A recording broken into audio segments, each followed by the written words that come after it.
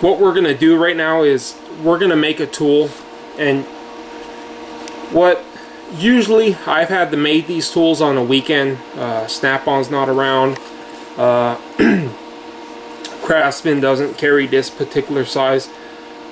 What we're looking at is somebody needs a 22 or a 1 1/8 or a 1 3/4 or whatever, a large size crow's foot, but we don't have the large size crow's foot, and basically Snap-on's not around because they come around once a week, or you know, if you have to order something, it's obviously not going to come to you in the same day. The only tool that's going to work in this particular instance is this particular tool that I'm showing you, which is the crow's foot, and there really is no other way to do it other than to make it yourself. And what I'm gonna do is I'm just gonna show you. I got this from Harbor Freight. I cut it off. You know, this is like less than 50 cents or something for the wrench itself, and then this is just a small adapter. So basically this is a homemade tool that you would have to use to make like instead of a crow's foot. So you basically cut the wrench in half, and then you get an adapter. This is a 3/8 adapter, but you could use a 1/2 inch adapter if you have to. And so I'm gonna try to get you some arc shots. I'm gonna try the best that I can.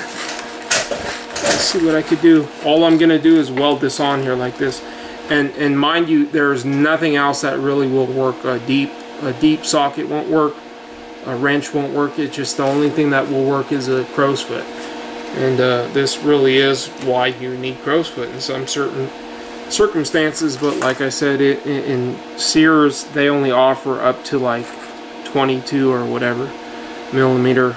So anyways, alright, we're gonna cover you up and we're gonna get to it. I'm just welding this onto here. Let's go. Go down a little bit to get the arc shot.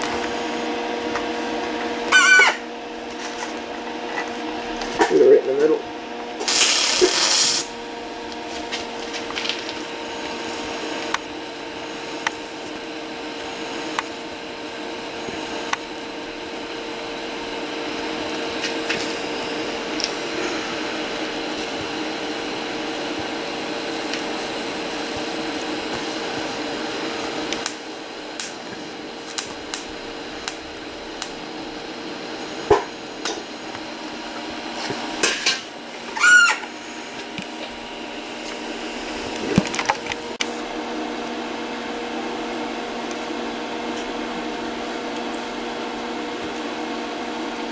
Anyways, I dipped the tungsten. I'm gonna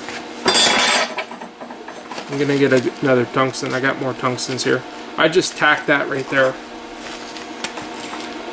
That's not going to be strong enough. We're gonna have to fully weld it out. Pull this one out. Put another one in.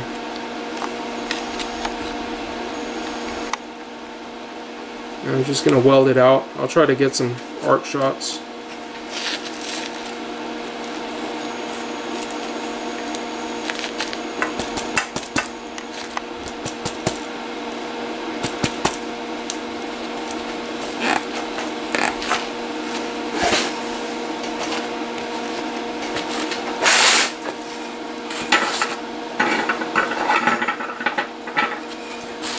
You notice it's tilted to the side. What I'm gonna do is I'm gonna try to pull it back to the other side. I'll get my rod ready then.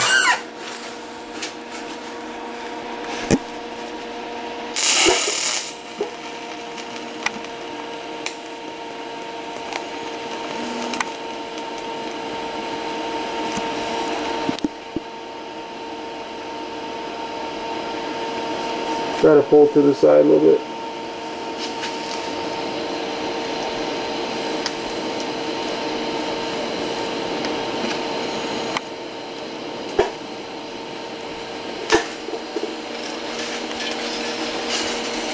A little bit twisted.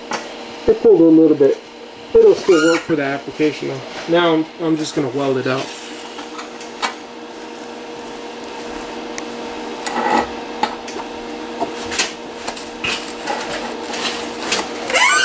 Alright, ready.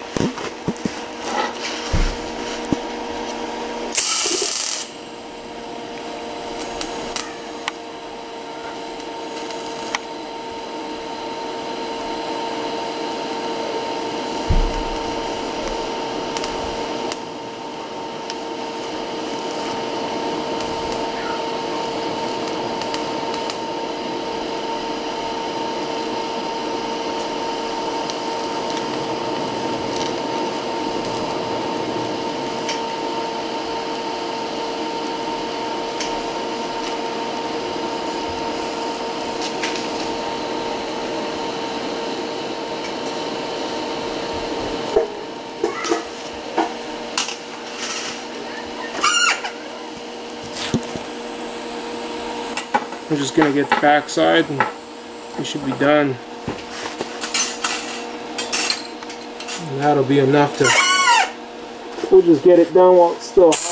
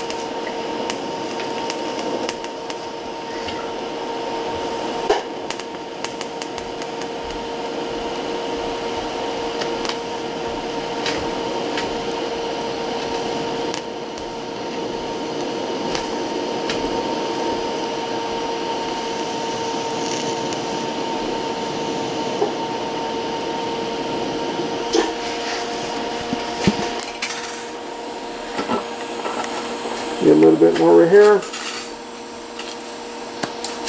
The angle that I'm getting at is really difficult with the feed wire, but I'm trying.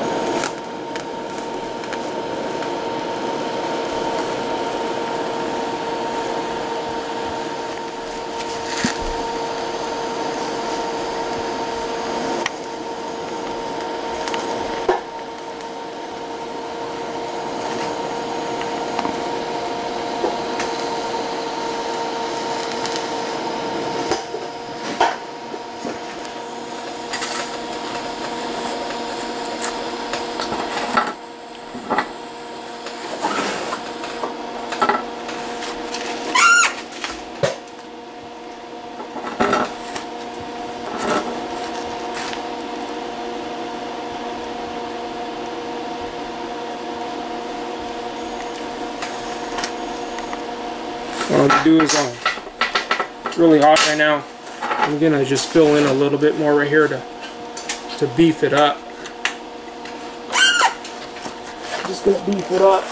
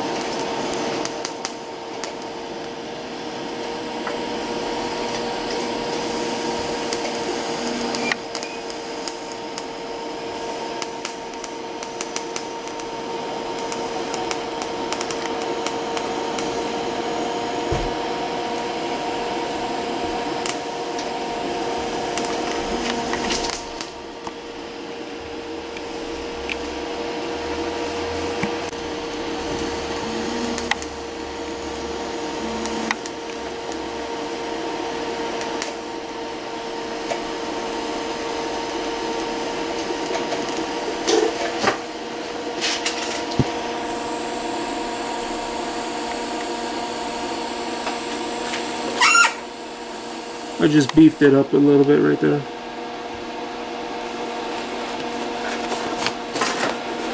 And basically all you got to do now is you can use an extension.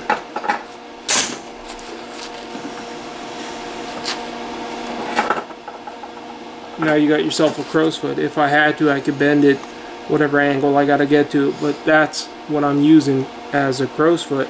I just get an extension, or I could get a ratchet and I could get on that crow's foot like that. So that's a quick and easy way. You can see how hot it is.